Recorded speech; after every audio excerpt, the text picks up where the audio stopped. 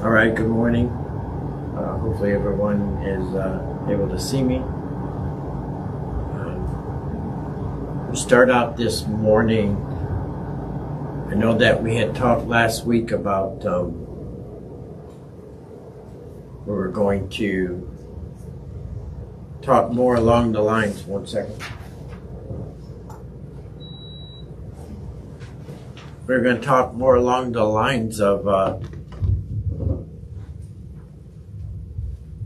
some demons and groupings of demons. But as I've said before, I allow the Holy Spirit to lead me in what I teach. And I may plan something and you may hear me put it out here.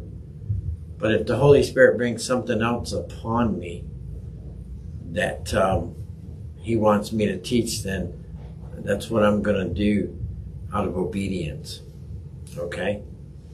So today, we're still going to be talking. God's Got Good News Ministry is about the gospel of Jesus Christ. And if we go through the things that Jesus taught us, and we go through how we're supposed to live our lives, we will over time change our lives to come in accordance with what He puts upon us. If we're doing something that we're not supposed to do, He's going to lead us to stop doing that. If we're if He wants us to move, He may lay on our heart to move to a totally different area, just like He did Abraham, and we have to do it. Okay?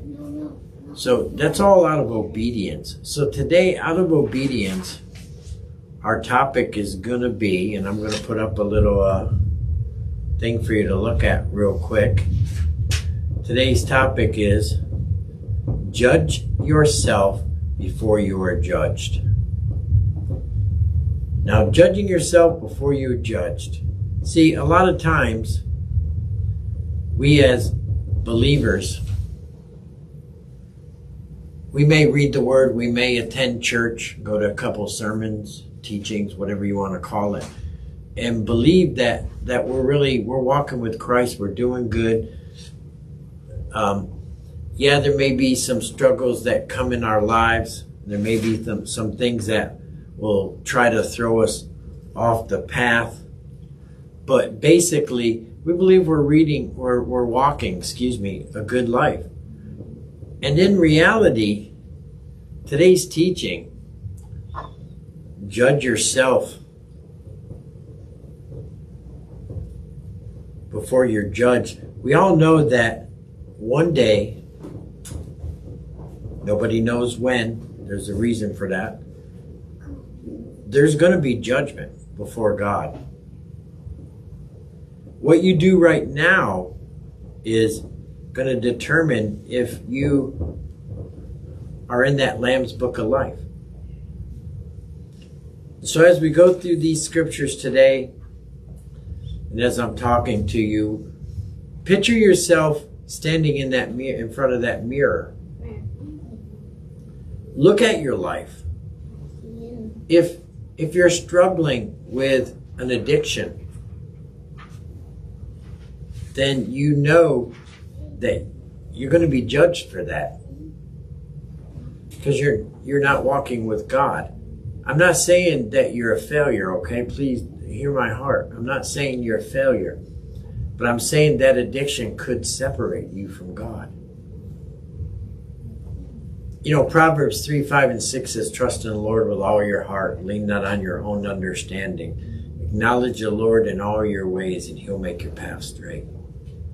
When we trust in the Lord with all of our heart, that means that we don't rely on things of this world. Now, I'm not saying if you have a drinking problem or a drug problem that not going to a recovery program is going to help you. I'm saying go there, but also put your trust in the Lord. Pray. Seek His guidance. There's probably something in your life that you may need deliverance from. All of this comes to the fact that when you die, If you die in sin, you're going to be judged, and there is no second chance. Okay? There is no second chance. And honestly, if you look at your life right now and you say, okay, if I separate myself, even from family, that is not uplifting, then is it going to make me closer to God? Or is that one person what separates me from God? And that's what we have to look at.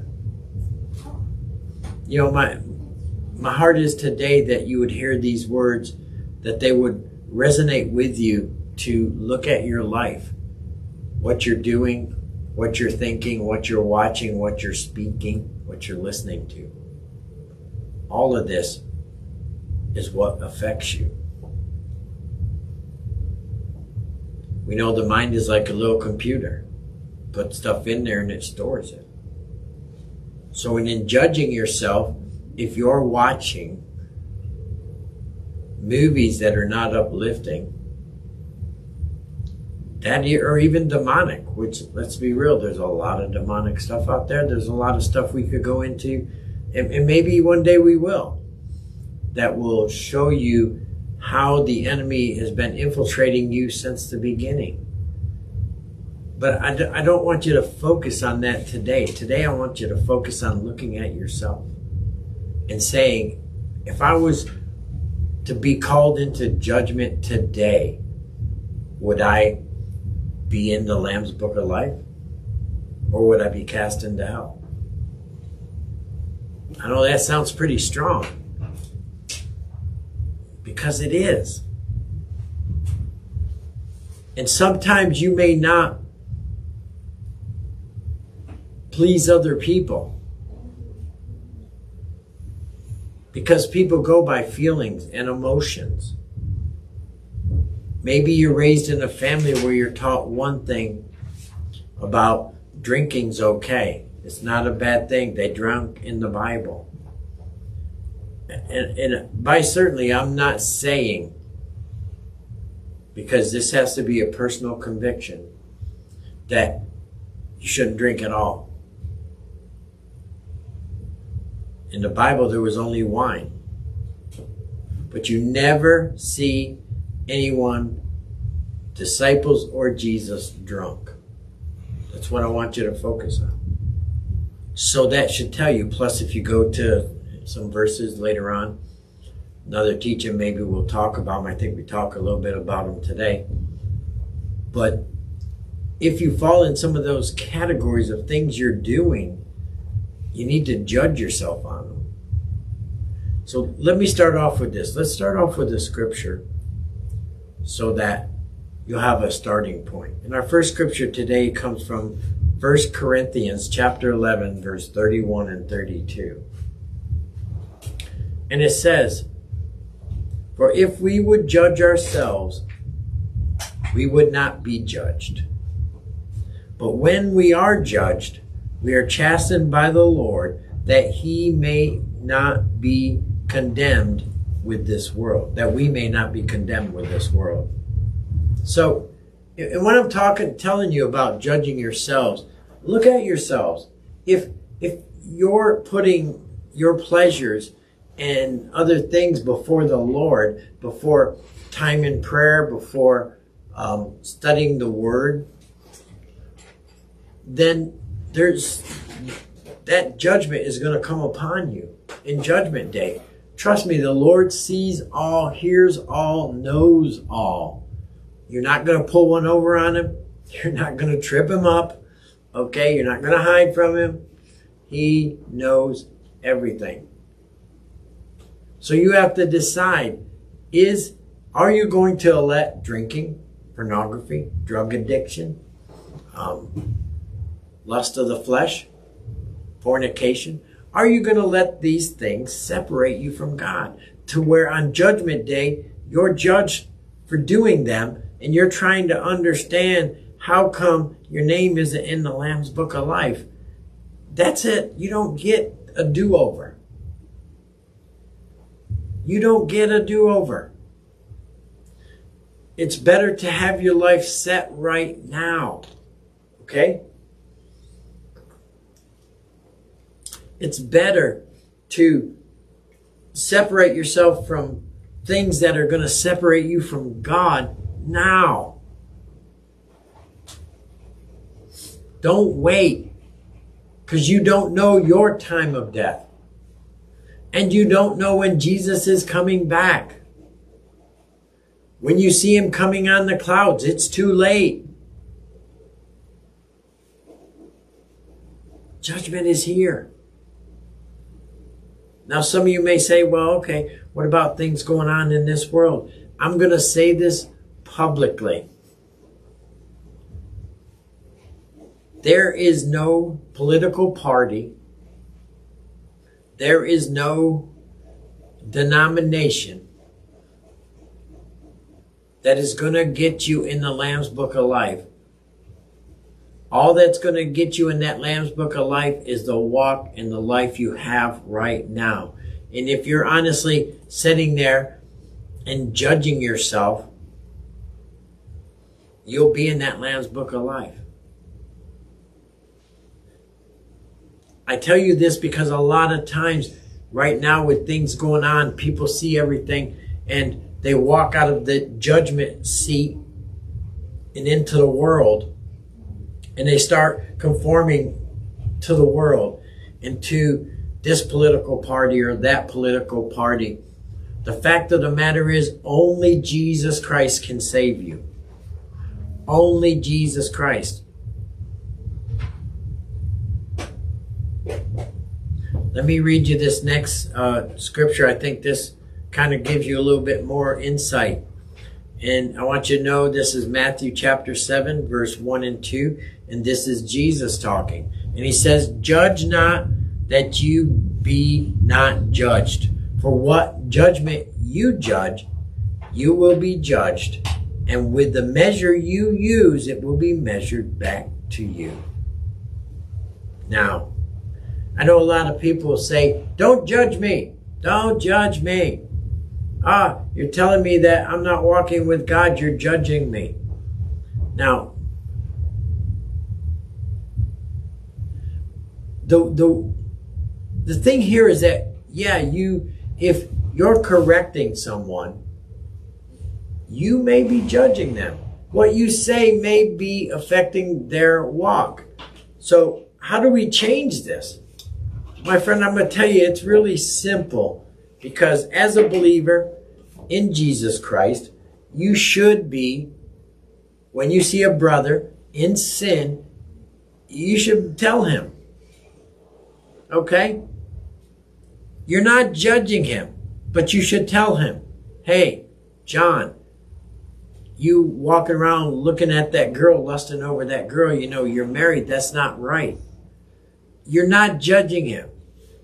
The difference here is your approach. If you go at him and you're condescending and you're convicting, maybe you're yelling, maybe you're talking abruptly or abrasively, whatever you want to call it, then it's going to be taken the wrong way, and that judgment could come back on you. But as Jesus urged his listeners, he said to approach people with kindness, humility, self-awareness. He challenged them to avoid hypocrisy, examining themselves before criticizing others, and applying fair standards to their judgment. So if I come to you in a loving voice and say, John, look, you know, I love you, brother. And you and I both know you love Jesus. And you know that if you're to walk as Jesus walked, and you're lusting after a woman, and you know that Jesus said that even as you look as a woman, it's the same thing as, and lust at her, it's the same thing as adultery, then, brother, we want to get you on the right path. I'm telling you, everything is about approach. It is about approach. That brother, just like you, fights things in the spirit. And if you come at him with the abrasiveness, that spirit or whatever is functioning in him is gonna puff its muscles, so to speak. It's gonna come back. It's gonna try to get him and you in an argument because it's gonna try to divide you. But if you speak in love, and that brother's saved, and he knows the Lord, but like all of us, guys, this is a fight. This is a fight we cannot lose. Some of you may say, well, then how do I win? I'm telling you how to win. Seek the Lord. Spend time in the words, time in prayer, time in speaking in tongues, time in fellowship. All this stuff is so important that you judge yourself. If I go to this party, is it a good party to go to? Oh, wait, it's a Halloween party. That's the connotation behind the party, is it's a Halloween party. So you ought not to go. And that would be the right thing. Will people get mad, or maybe family say, well, you're judging them? You're not judging them.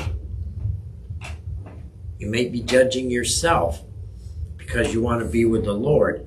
And trust me, come Judgment Day, all these people that claim to be your friends won't be there to speak on your behalf that you are a good person.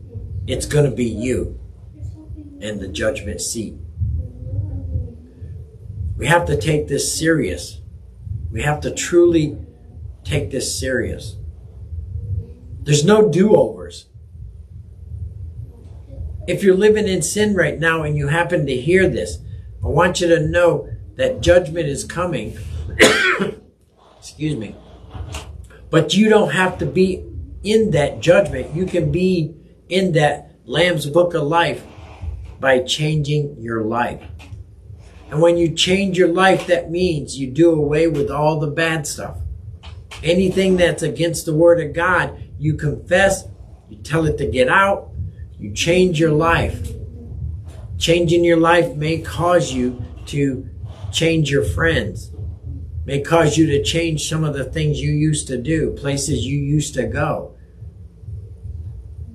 But remember, I just told you, God sees all, hears all, knows all. So if you change and you come to the Lord, you confess your sins and you're working to walk, the Holy Spirit, remember, when you get saved, the Holy Spirit comes in. He's ready to work, my friends. He's ready to help you to take on this judgment within yourself. So that when it comes time for the final judgment, you're going to hear, well done, good and faithful servant. And you're going to know that you've made it.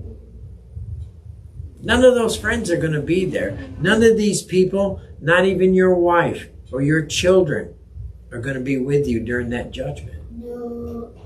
I know it sounds alone, but my friend, if you strive to judge yourself so that you walk like Christ walked, your family, I promise, will see it.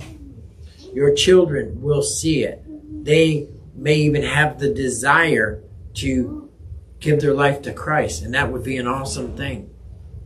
And then you can teach them about that judgment and how important it is that in judgment that they even start judging themselves. And you'll see as they start judging themselves and they start walking with the Lord, that this affects everybody. If they're married, it'll affect their wives. If you have grandchildren, it's going to affect the grandchildren. My friend.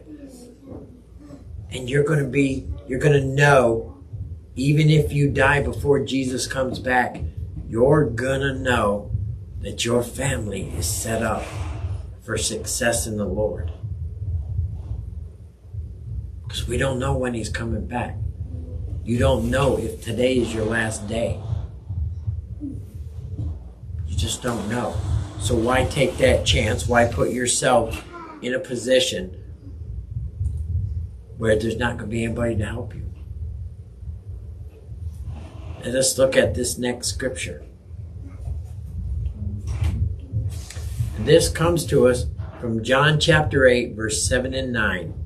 It says, "So when they continued asking him, he he raised himself up and said to them, "He who is without sin among you, let him throw a stone at her first." And again he stooped down and wrote on the ground. Then those who heard it, being convicted by their conscience, went out one by one, beginning with the oldest, even to the last. And Jesus was left alone, and the woman standing in its midst. See, in this scripture here,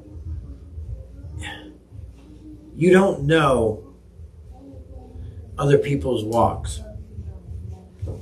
Let's be real. We don't know a lot of things that people struggle with or what they're dealing with in their lives.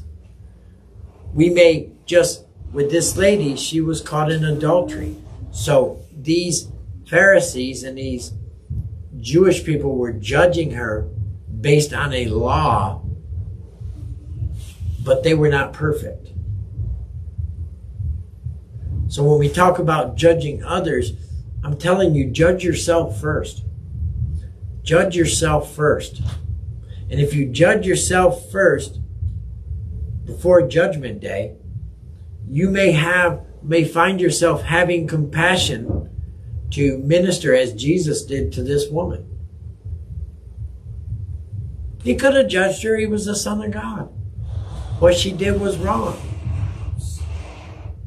But that was not what he was there for.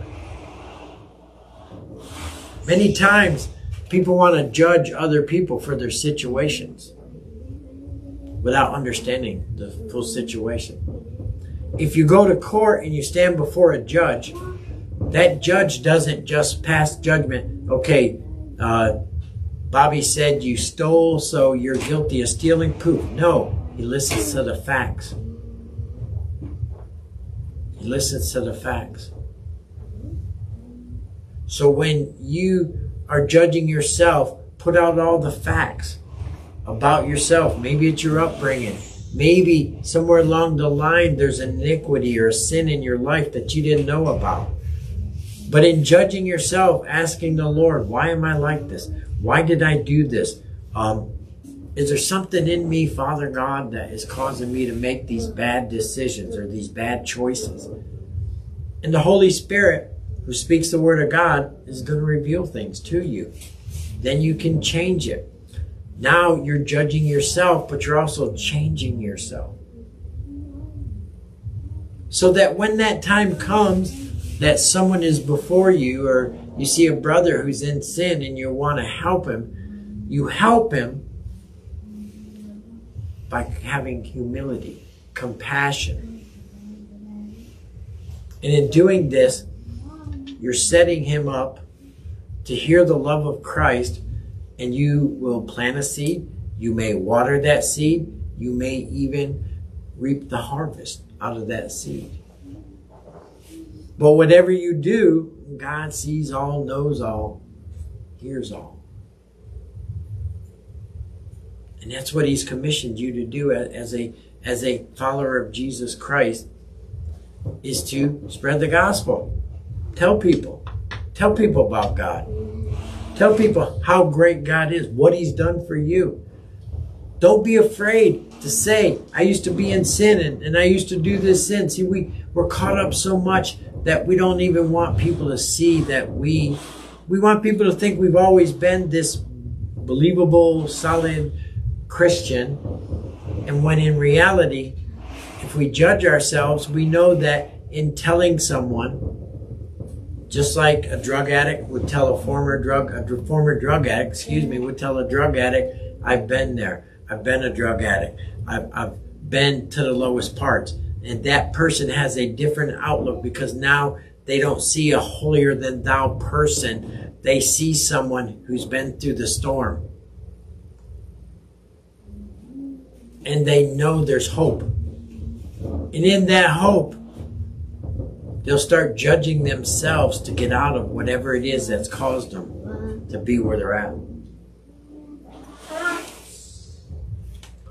You're going to see as we go on too. We're going to talk more about some open doors and stuff like that, but we're not going to get into it today. Today we want to stick with this judgment, because a lot of times we judge other people and we don't even judge ourselves, and we have this image that we're good and we haven't done anything wrong, when in reality we still have sin in our lives. And if you have sin in your life, no matter how much you try to help someone out and judge them, you're going to come off without humility. You're going to come off with condescending. You're going to come off offensive. And that person, I'll give you a really good example. If you go to church and you drink on Friday or Saturday or Sunday at the football game, you drink 4 or 5 beers. Come on, people, we know that that's under the influence of alcohol. You can say what you want. That person that's with you that doesn't know Jesus, now you're trying to judge him and tell him, hey, you know, if you came to the Lord, you know, you'd have this great life and stuff. But because he's doing the same thing you're doing, he can't judge himself because he sees no difference. He sees no difference. And if he sees no difference between you and him, he's not going to go to the church. He's not going to trust in God because he doesn't see a difference. He can't judge himself because the person that's trying to help him judge himself isn't judged themselves. They still have all this error and stuff in their life they've not dealt with. Okay, let's now look at Romans chapter 2, verse 1 through 3. And it says, therefore you are inexcusable, O man, whoever you are who judge. For in whatever you judge another, you condemn yourself. For you who judge practice the same thing. But we know that the judgment of God is according to truth against those who practice such things. And do you think this, O man, you who judge those practicing such things and doing the same, that you will escape the judgment of God? I want that to set into you for a minute. That if you're drinking, if you're partaking, and you're walking in sin, and you judge someone for that same sin, maybe they drink more than you, so you think you're okay. My friend, it's not. It's the same thing. Come judgment day, you may think you're perfect and you walked in this sinless life, and then you get up before judgment seat. They open the Lamb's Book of Life and they look at you and say, away with you, I never knew you.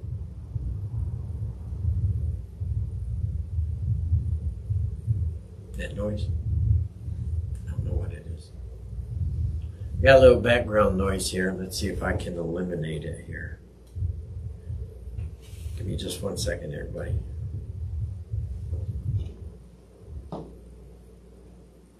Hopefully, does that make it better? All right. Well, I heard it again. So it's something else. Hold on, we'll go back to our other speaker. Does it sound better? Or even better? I don't know. Anyway, we'll go with this for right now. It's still on, that's fine.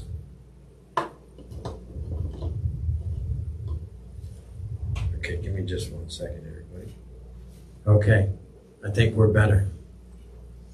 All right, we'll just switch off of this lapel. So, what I want you to understand out of this is that if you've committed adultery and now you're going to judge someone who's committing adultery. But yours happened years ago. But you've never confessed it. You've never asked for forgiveness. Or maybe you asked for forgiveness, but it wasn't heartfelt. You're going to be judged by that. Okay? You're going to be judged by that. And my hope is that you would sit there and look at your life before you judge somebody. And you have, I call it a self-check. You have to sit down, spend some time with the Lord, ask Him to reveal things to you. And I promise you that as you do that, He's going to reveal some things to you, and you're going to be what? Some things you're not even going to realize. I'll give you a prime example. A while back, I was talking to a guy here, telling him about forgiving his father. He was like, yeah, I'm pretty sure I forgave my father. And all of a sudden, the Holy Spirit come to me and lay upon my spirit that I needed to forgive my father for something that happened when I was 14. Now, I'm going to tell you right now, that was 50 years ago. So you kind of know my age. Doesn't really matter. But that was 50 years ago. This was within the last couple of months. So as soon as that was revealed to me, I knew I had to repent, because one thing in judgment is unforgiveness. If you see a man or a woman or a child and they're not forgiving someone for an offense, and you're like, well, wait a minute. You're supposed to forgive. But you have unforgiveness in you. If you're tight with the Holy Spirit, if you're seeking the Holy Spirit to speak to you, and He speaks to you like He did with me that day, then I had to stop what we were doing and confess my sin. Ask for forgiveness. Because that could be a judgment upon me, my friends. Because I didn't judge myself. But in this walk, you have to be open to the Holy Spirit to reveal stuff to you. And realize that in judging yourself, you need to get that unforgiveness out, because unforgiveness will separate you from God. I didn't write the scripture down because I didn't expect to be talking about unforgiveness at this point. But if it says in the Bible, and you can look it up, you can Google it, that if you don't forgive, your Father in heaven won't forgive you. Think about that. That's a serious deal. That's something you need to take to heart. I did. And by the grace of God, I was able to deal with it. And that's what we're talking about here about judgment. You have to be willing to judge yourself to the deepest levels. And that's hard. But it will be the thing that separates you from someone who's in the world and someone who's in Christ. Okay? Let's go to this next scripture. It's a little bit longer. It's not the longest we have today, but it's a little bit longer. It comes to us from Ephesians chapter 5, verse 1 through 7. It says, therefore be imitators of God as dear children, and walk in love as Christ also has loved us and given himself for us, an offering and sacrifice to God for a sweet-smelling aroma. Excuse me. But fornication and all uncleanliness or covetousness, let it not be even be named among you, as it is fitting for saints. Neither filthiness, nor foolish talk, nor coarse jesting, which are not fitting, but rather giving of thanks. For this is now known, that no fornicator, unclean person, nor covetous man who is an idolater has an inheritance in the kingdom of Christ and God. Let no one deceive you with empty words, because of these things the wrath of God comes upon the sons of disobedience, and therefore do not be partakers with them.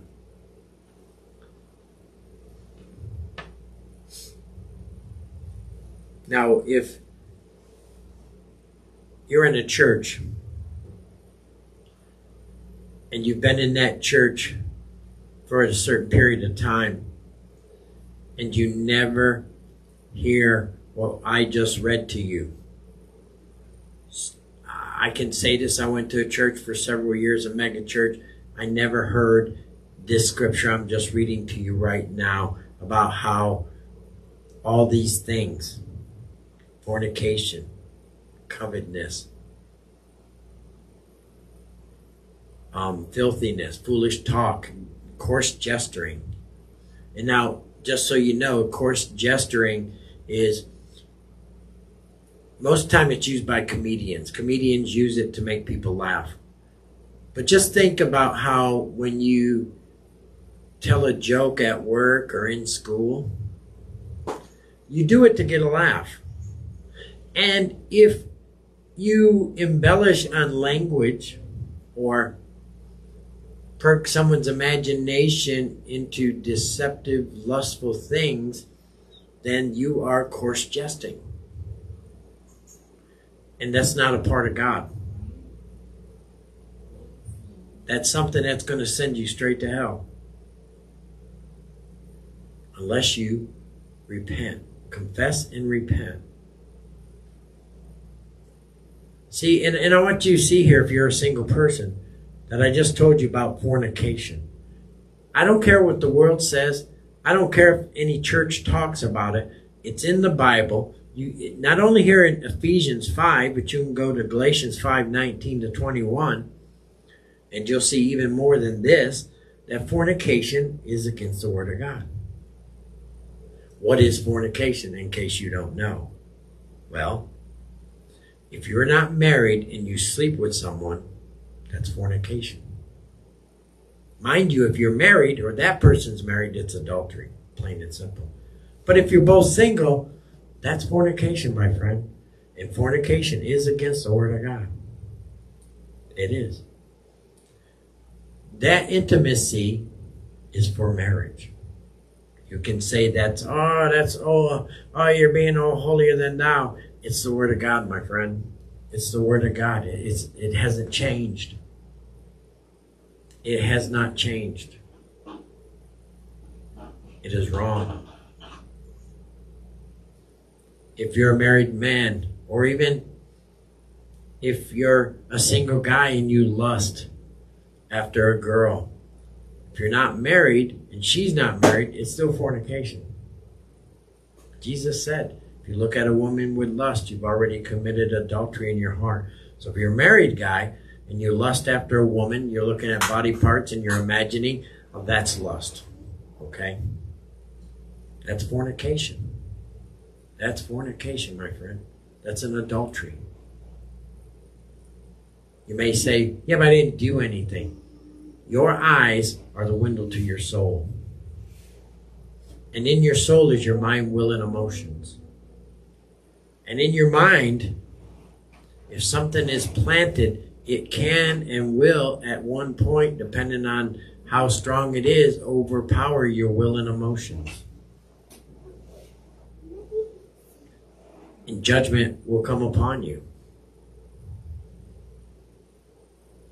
But the good thing here, what we're talking about today, is that if you judge yourself, if you know that if you stare at a girl longer than 3 seconds, that you're probably groping or goking or gawking, whatever you want to call it, and that you need to judge yourself. When you look at a woman or a man, because this goes on both sides of the street, look them in the eye. Focus on their eyes. People tell the difference. Man, you might think a quick look doesn't matter, but it's still lust. And trust me, that person will know anyway. You're not pulling the wool over people's eyes. And God sees all, hears all, knows all. So you're going to have to repent, because come judgment day, it'll come up. I promise you, it will come up. It displeases the Lord what we think and what we speak. It's supposed to be pure. If you have an issue in this area, you need to go in prayer. Ask the Holy Spirit to show you how it got in. What do I do about it? How do I get rid of it? I promise you, you can. Promise you, you can.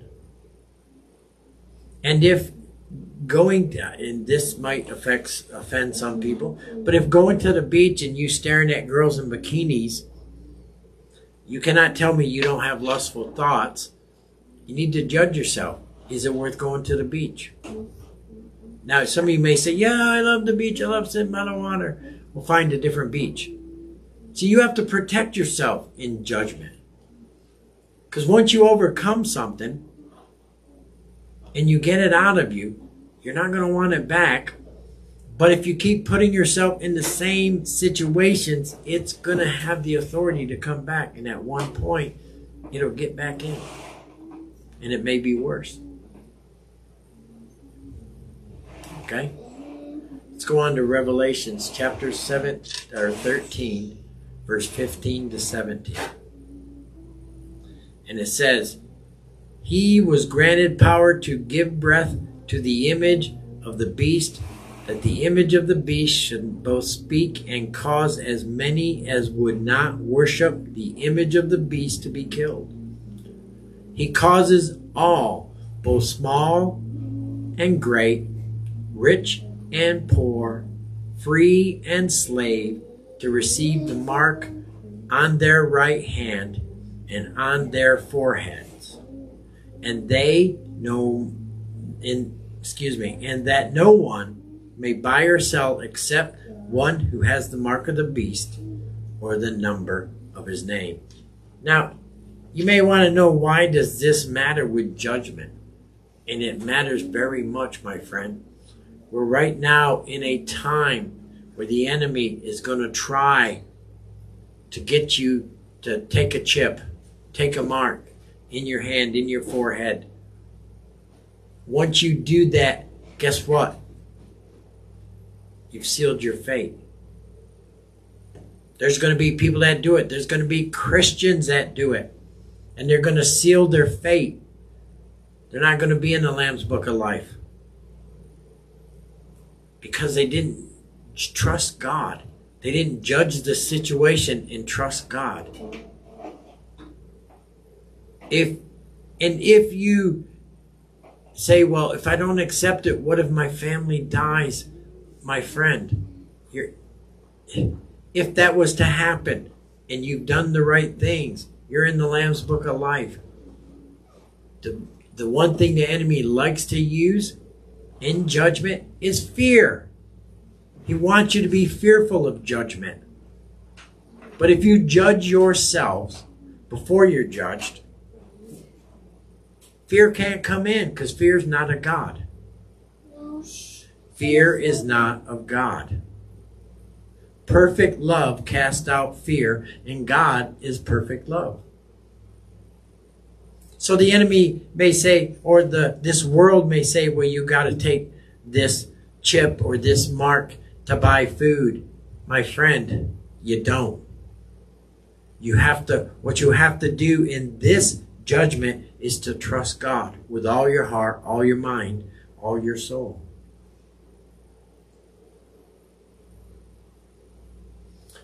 Proverbs 3, 5, and 6, I'm going to keep bringing it up. Trust in the Lord with all your heart. It's not going to be easy. But if you read about the disciples and the things they went through, you'll see that nothing is easy. But the reward is great.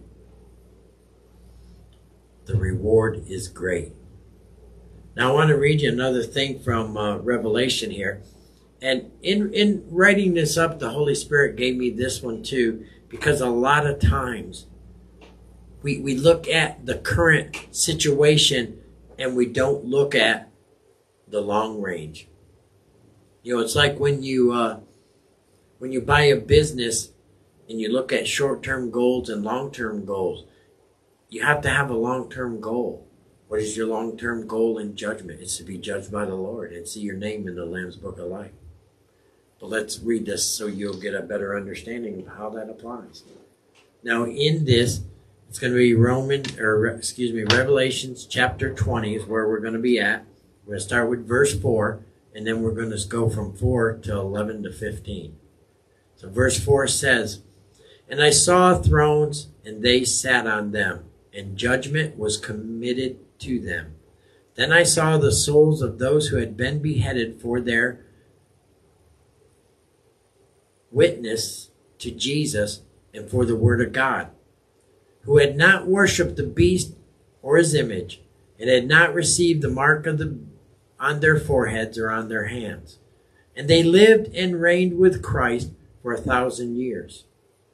Then I saw a great white throne, and him who sat on it, from whose face the earth and the heavens fled away, and there was found no place for them.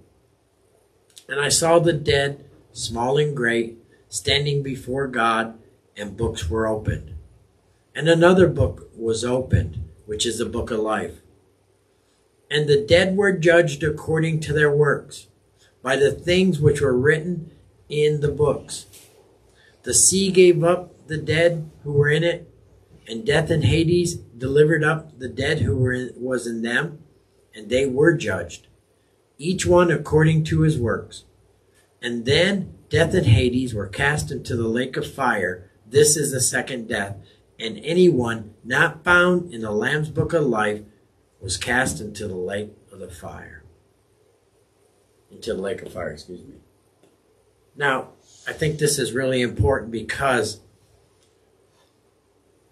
you're going to, when this comes around, and you have to decide, who are you going to trust?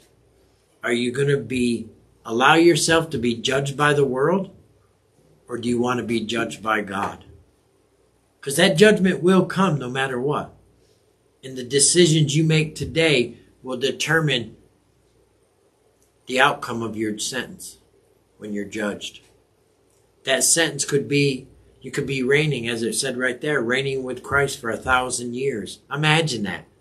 Reigning with Christ for 1,000 years. You, Bobby, John, Sue, Mary, Dale. How awesome that would be. The questions you would have for Christ. But knowing that all your perseverance, all your suffering that you go through right now will all be but for a small season compared to God. For 1,000 years, my friend. 1,000 years. But if you take that mark, if you allow the judgment of this world to force you into taking the mark, whether it be on your hand or your forehead, whether it be a chip underneath the skin, my friend, you've already sealed your fate. It's going to be the lake of fire. That second death. If someone's already dead, you've already passed, they're still going to be judged. They're not free of that. If they've lived in sin, you know where they're going. If it was a righteous person, you know where they're going.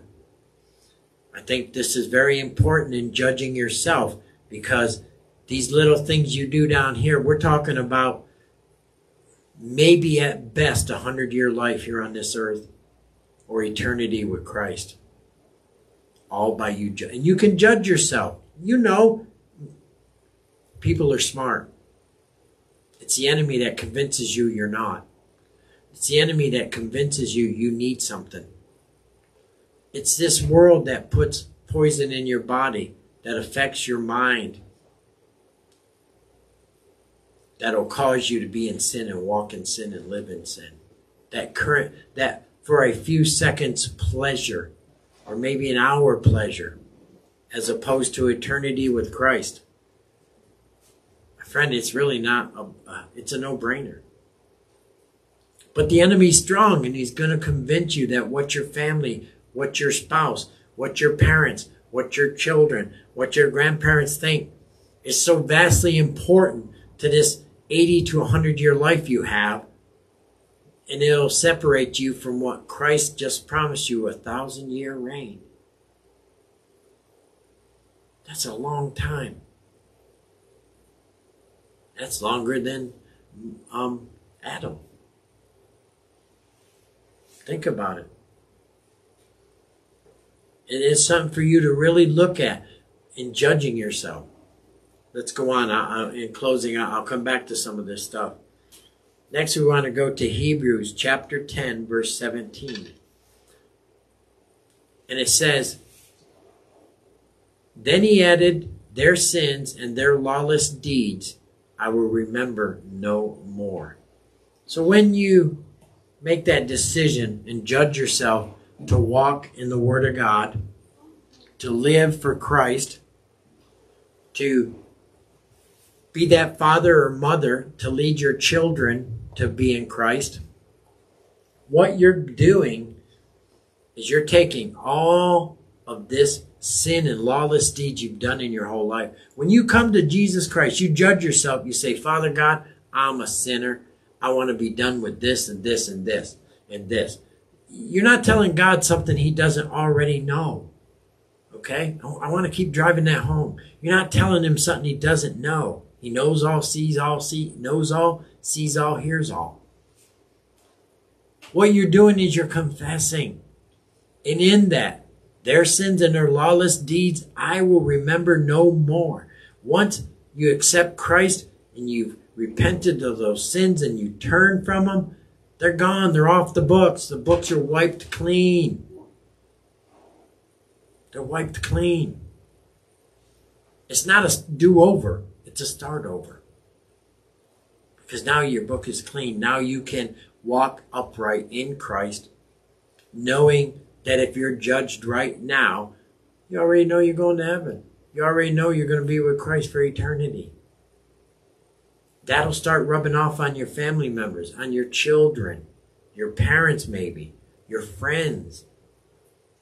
When people start seeing that you're living a peaceful life, and I'm going to say it that way, a peaceful life where money is not the focus, where you vacation is not the focus, what car you drive is not the focus. The focus is on the relationship with Jesus Christ.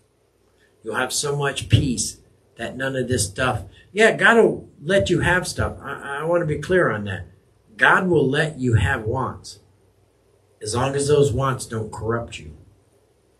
As long as you stay in the Word, you stay in prayer, you stay in speaking in tongues, you fellowship with like-minded believers, the enemy can't touch you.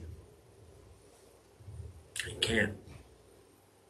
He may think he can. He may try to even convince you that he can, but he cannot. Let's look at Ecclesiastes chapter 12, verse 14. And it says, "For God will bring every work into judgment, including every secret thing, whether good or evil." This is what's important that we tend to forget as believers. Your family may not know your private life. They may not know the secrets you have. But God knows. And on judgment, whether it's good or evil, it's going to come to light. God's going to reveal it to you. You know what you did here? You may have forgotten. Or wanted to forget. Or hoped that it would never come back up to you. But the fact is, it will. Sins and lawless deeds. But I want you to remember too, and this is something that a lot of times people mistake. If you help someone out here, if you do good, and you don't boast, you don't let your left hand know what your right hand is doing. In other words, you don't go brag, you don't post it on YouTube for everybody to see because you're trying to get something or to get a reward or maybe just a pat on the back. What you do in secret, God will reward openly. It's in the Bible. It's in the Bible. He'll reward openly. You'll be so blessed by it. And people don't even need to know that. They'll see the blessing. But when you do something, you post it. Maybe you help out a poor person. And a lot of people take this out of context. You help out someone in need, poor.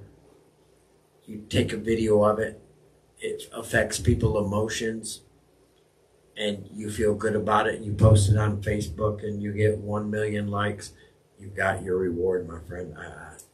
It's sad because there's people that are doing good, but because they post it out there, they've already got their reward, and that's basically it. That's it. There's nothing else. It doesn't matter what you do. That's it. But if you do it and you help people and you don't tell people, God sees. And what God sees, He's going to reward you openly. He knows your heart. You can't lie to Him. You can't hide from Him. He will judge you. So judge yourself now. What am I doing? Why am I doing it? Is it to help somebody, or is it to make me feel good? Now, I'm not saying it's wrong to help somebody out. I've done it myself. But you won't see no videos on YouTube of what I've done. One is, I was led by the Spirit, so it was spontaneous. 2, I don't brag about it because I know God's already got my back. The biggest thing for me with doing these things is that if I can touch somebody's heart to where they can see just how real God is, that God would use somebody to do something for them that they don't know, that they don't record, that they don't even tell. The people I've helped out, I've never even told them my name. I just told them, God told me to do this. Because that reward is greater. That I've planted a seed in someone who may be struggling to believe if God is real. Maybe someone's already planted that seed in them and they need to be watered.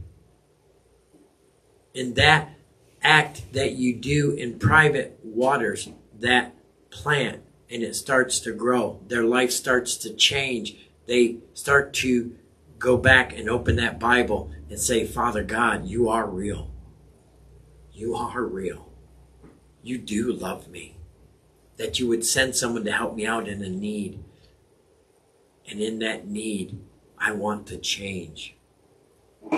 See, that's the kind of judgment that puts you in the Lamb's Book of Life. Because you don't do it to be rewarded openly by this world on a YouTube 1,000 or million subscriber. You do it because you are led by the Holy Spirit to plant that seed, to water that seed. You may even reap a harvest. That person may all of a sudden decide that they want to give their life to Christ, and they stop you and say, hey, I know God's real. Can you help me accept God? And you take them in private. You help them give their life to the Lord. And then you guide them. Here's a Bible. Can I help you with a Bible? Can I help you with this? Can I help you with that? And you do it. You don't do it openly because you're not. These rewards on earth do nothing for you. They're not going to get you into heaven because you've already reaped your reward. What they will do is they will show that person, and even in you, you will feel a greater love for Christ. And you'll know that come Judgment Day, you're written in the Lamb's Book of Life. There's no guessing, my friend. You're written in the Lamb's Book of Life. And you have that perpetual peace that goes beyond all understanding. Nobody is going to convince you. You're going to dive deeper into the Word of God, and God is going to start revealing more to you and your walk that's going to shift you into what God has for you. There's a book written about everybody in heaven. A lot of people don't know this. A lot of people don't even believe it. Yeah. But there's a book written about you in heaven. God wants you to do something. I don't know what it is. That is something that you go in private, You ask the Lord, hey, what do you want me to do, Lord? What do you need me to do for you? And the more you ask him, and the more you align yourself with the Word of God by reading, by praying, speaking in tongues, fellowshipping with the right people, the more you're going to start separating yourself from worldly stuff, and that book is going to start being revealed to you. And when that book is revealed to you, you're going to start following it because you're trusting in the Lord. All right, let's try to get these last two scriptures down here. All right, 2 Corinthians chapter 5, verse 10 says, "For we must all appear before the judgment seat of Christ, that each one may receive the things done in the body according to what he has done, whether good or bad." So, when you do this judgment, this is hard, people, but it's the most rewarding. When you pray, you ask the Lord to reveal anything in you that separates you from him. Anything. And you can pray it, and you pray it, and you continue to pray it. Speak it in tongues. Believe that he's going to reveal. And when you're ready to deal with it, he'll reveal it. He'll reveal it. Then you have to take it. You have to repent. You have to ask for forgiveness. You remember, when you ask for forgiveness, it's wiped off. I read that to you. Your slate's clean. It's gone.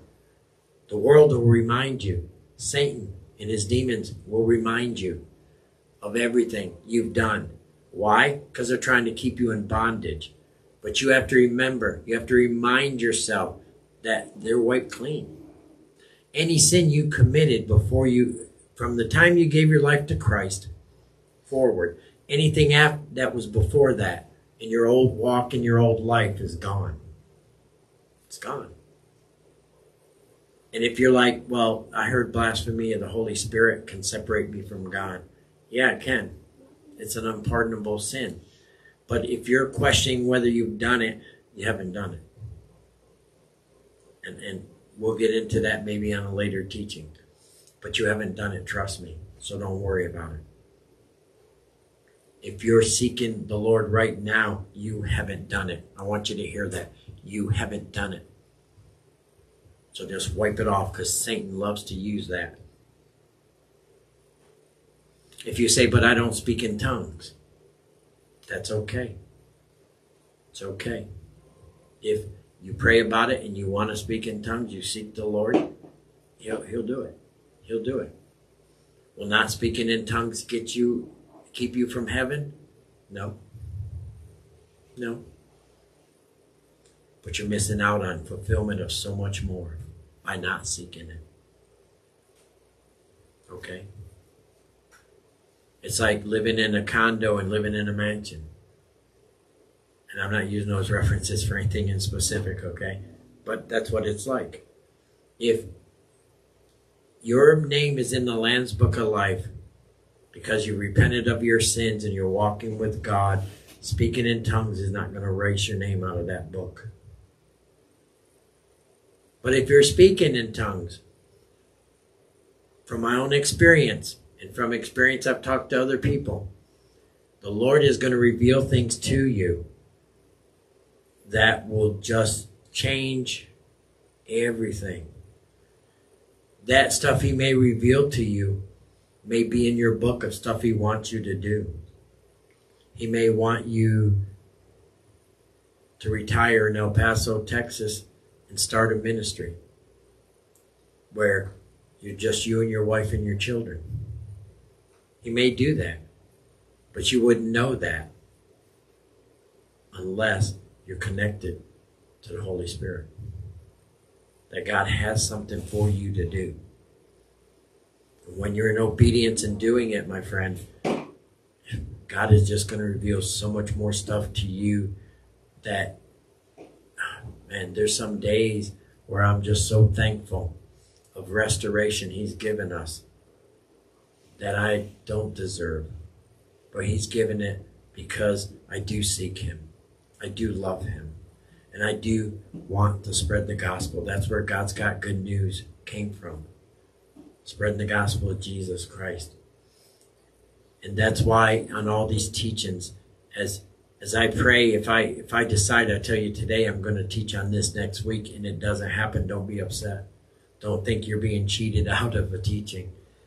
If the Holy Spirit, like he did with this, comes upon me and tells me, you need to talk about judgment. Because, let me read this last scripture and then I'll go into this closing part. I don't want to take away from the last scripture, okay? Last scripture says it's from Matthew chapter 18, verse 15. And it says, moreover, if your brother sins against you, go and tell him his fault between you and him alone. If he hears you, you've gained a brother. Now, I'm going to tell you that a lot of times, a lot of people say that's judging. But it's not. It's not judging. It's called looking out for your brother. If you're offended by something, or maybe that person's in sin, they've committed adultery, fornication, maybe they were out drinking one night, drinking and driving, you saw them, and out of the love you have in Christ for that person, you approach them with humility, with compassion, to speak to them, you're going to change them. My hope is that their heart would be open enough to see that you love them and that Christ loves them. But if you come at them condescending, if you come at them with judgment, then you're judging them. You may have some sin in your life that you haven't repented from, that you may open a door for the enemy to use. And maybe you judge them and you had an adulterous affair yourself. Or you were a drunkard at one time and you never confessed that. Then judgment comes along and that's going to be open. Remember, it said good or bad. Good or bad. You want all that bad gone, my friend. The only way you're going to get that bad gone out of your life is to judge yourself right now. Look at your life. Am I truly walking as I'm supposed to walk as a believer in Jesus Christ? Am I loving everybody as Christ loved me? Am I sharing what I've received from God through Jesus Christ? Am I telling people that God loves them, whether they want to hear it or not? If they don't want to hear it, trust me, they won't come around.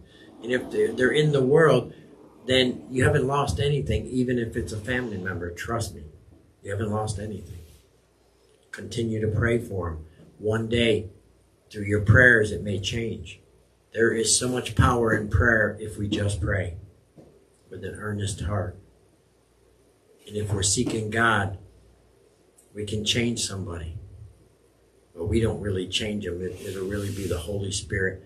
And if they're a person who's been saved, the Holy Spirit's going to start nudging them. Your prayers may be the thing that affects them to come back to Christ. Because right now, the church doesn't do that. They teach good sermons, but they don't teach about sin. They don't teach about what we're talking about today now, judgment. But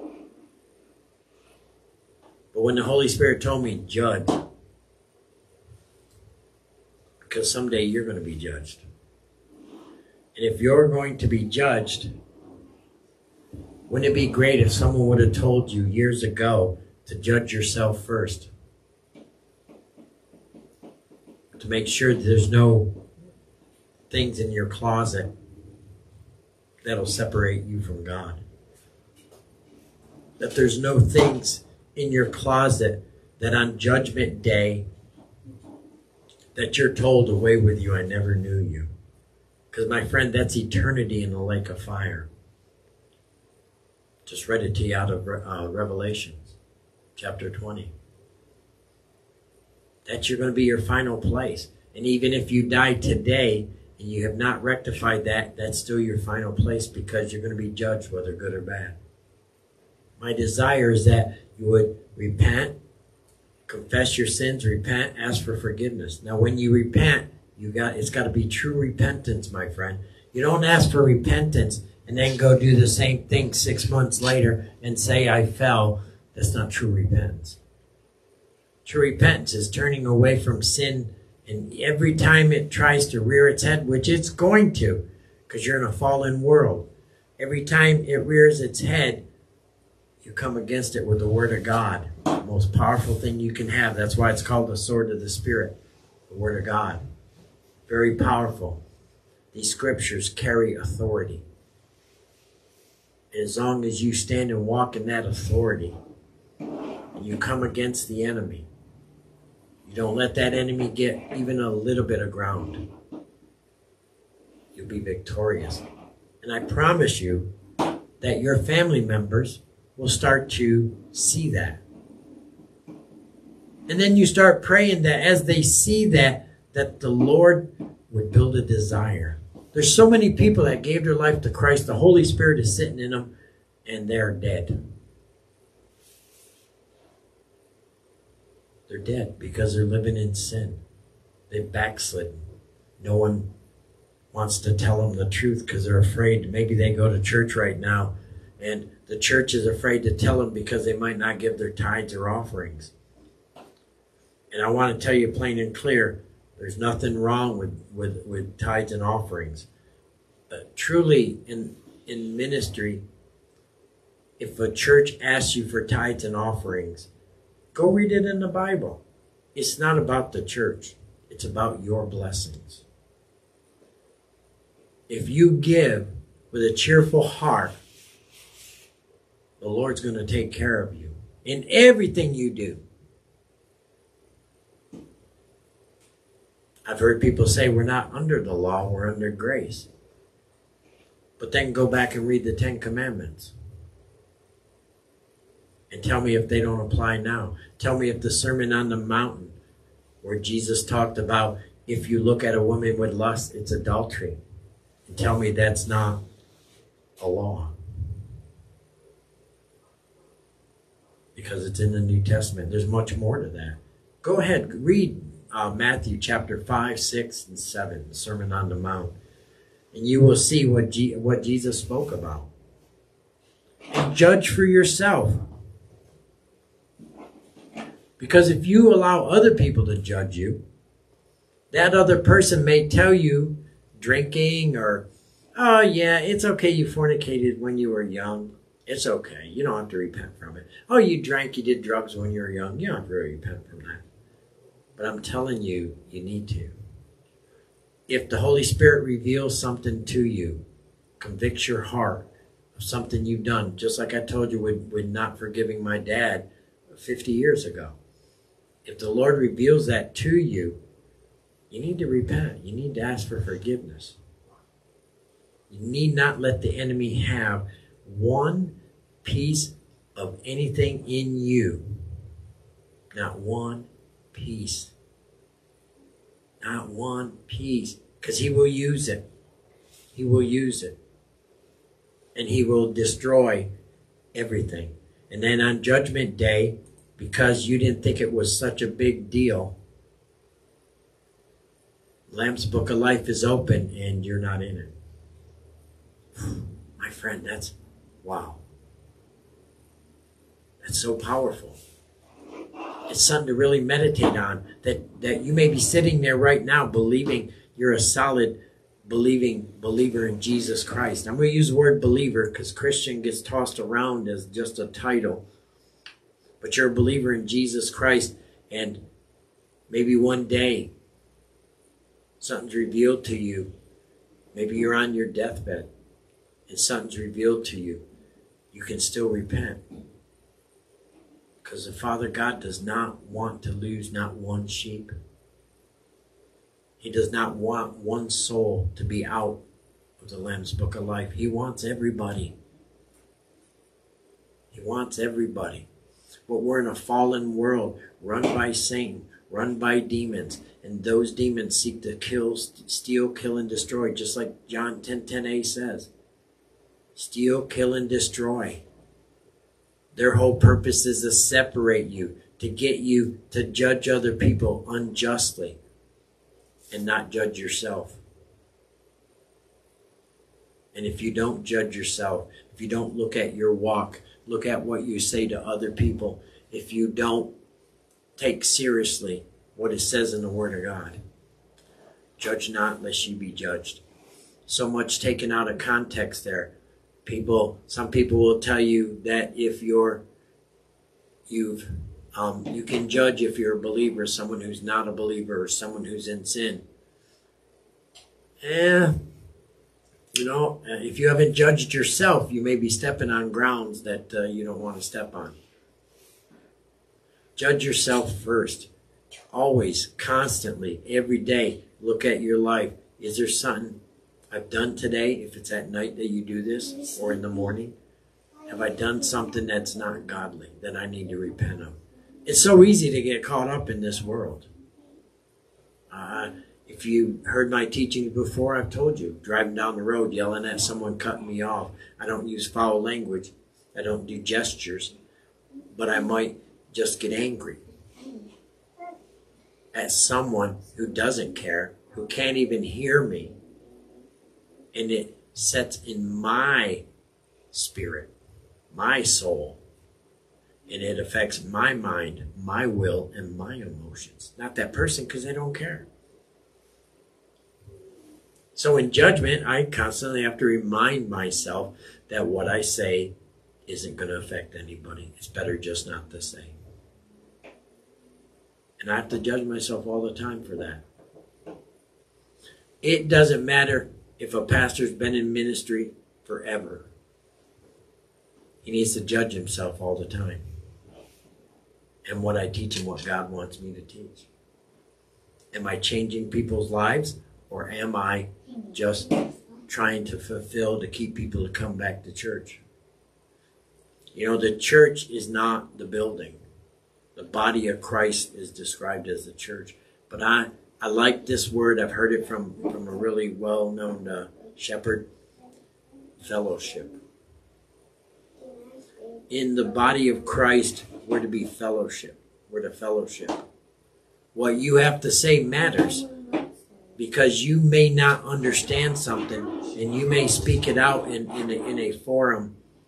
And as you speak it out, someone may hear something that they may say in response to that will help you judge yourself whether what you understood or what you said is really correct.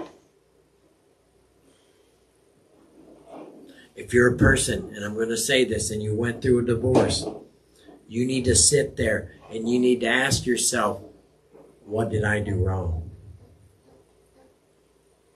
Because I'm telling you that just because you went through a divorce and maybe the other person's the one who initiated that divorce, just because you went through a divorce and you feel like you were taken advantage of, you may find something in yourself that was a contributing factor.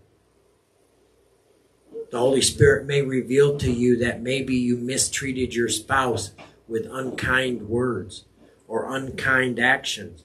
That's all part of judgment that could keep you out of the Lamb's Book of Life.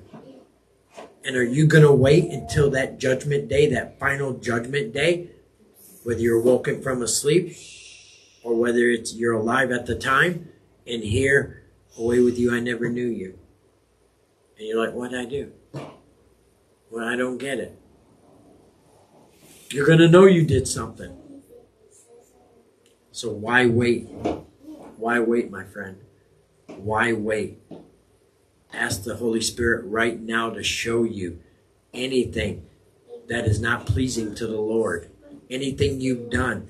I could sit here and tell you that when he revealed to me about not forgiving my dad 50 years ago, it was something I had never, I can honestly tell you, I have never thought about.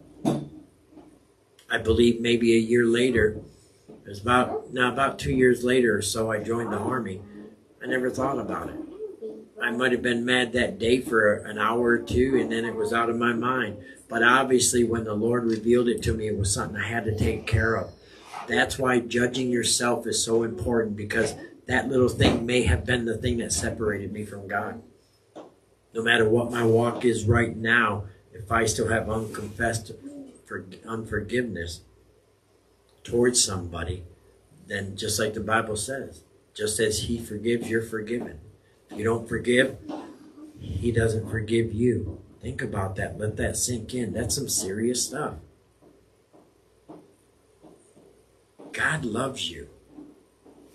He wants you to have the desires of your life. He can give them to you.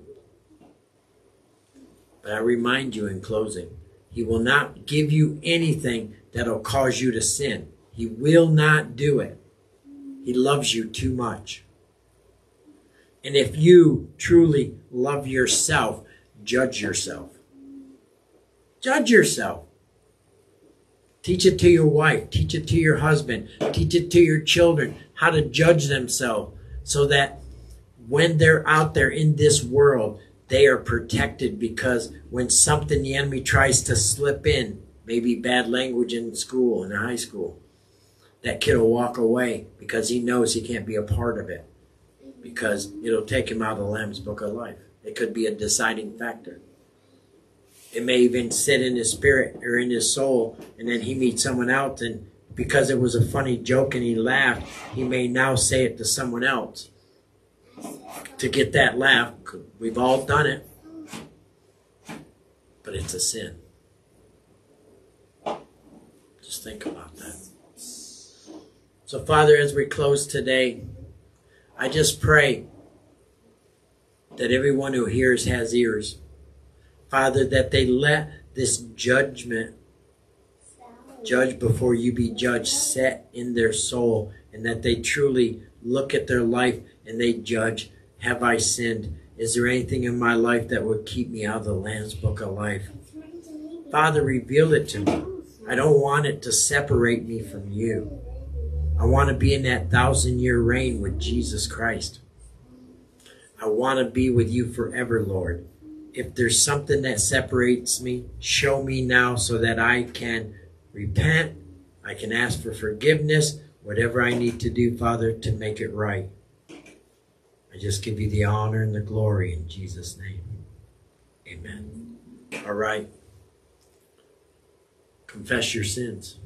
Confess to one another. If you're someone dealing with an addiction, whether it be alcohol, drugs, pornography, food, the list could go on, my friends. Videos, gaming. If you confess it to a friend, now you've brought in a prayer partner. And that prayer partner can change your life. I promise you. I even have a prayer partner. My wife has a prayer partner. Those prayer partners can change your life because it's someone you can come to and they come in agreement with you and they pray for you and you're successful in your fight against the enemy. So next week, I'm going to tell you we're going to start looking at, I'm going to make this proclamation. I don't know if it'll hold. It really is up to the Holy Spirit. Like I said before, the Holy Spirit is who guides me. He gave me this yesterday. And so, by His grace, my wife and I were able to bring everything together for this. We want to talk about open doors. Before we get into demons and all this stuff, we want to talk about how did they get in? How did they get in my life? And you're going to find it a blessing. You'll see this on YouTube probably by tonight, tomorrow. Like, subscribe, please, so that we can now start putting stuff on YouTube direct. We just ask that for you. If you'd like to give to the ministry, you can reach out through us through telephone or through email. It's good to give, but we don't require it, okay? But it's for you. It's not for me. I won't take away your blessing. If the Lord makes you feel like blessing, bless. If you don't feel it, don't do it. Okay? That's really how it's supposed to be. And we'll see you next week. If you need anything, want prayers, want deliverance, want to seek more information, just reach out to us. You have our email there. Our phone number, it's a regular landline, but it does have an answering machine. Just leave us a message, send us an email, and we'll get back to you. We have books here dealing with unforgiveness, forgiveness, Jezebel spirit, stuff that we've talked about. Go look on Dale Corey. You'll see a lot of other teachings that may open your eyes even more. Because remember, God's got good news. The good news is Jesus came. He paid the price for everything you could do. Except for blasphemy of the Holy Spirit, Jesus already wiped the slate clean if you accept him. If you start walking with him, it's a life change. But I'm telling you, I promise you, it's well worth it. You'll never regret it. So thank you. God bless.